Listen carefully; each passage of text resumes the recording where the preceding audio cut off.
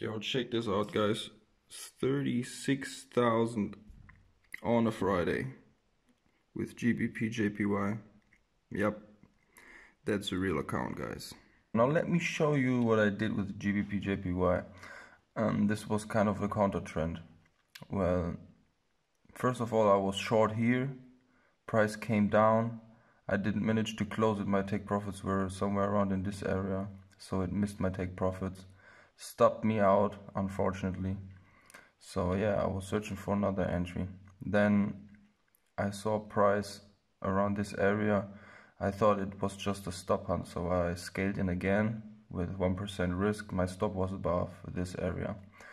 And then price came all the way up here in this area.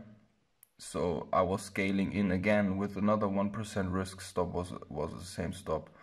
And then it came even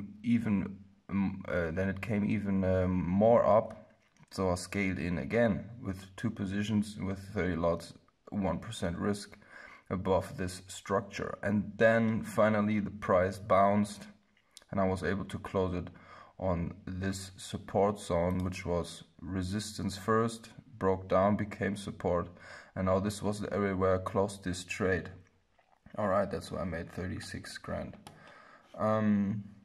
Yeah, it was a pretty solid trade. I've called it out in my private group, guys.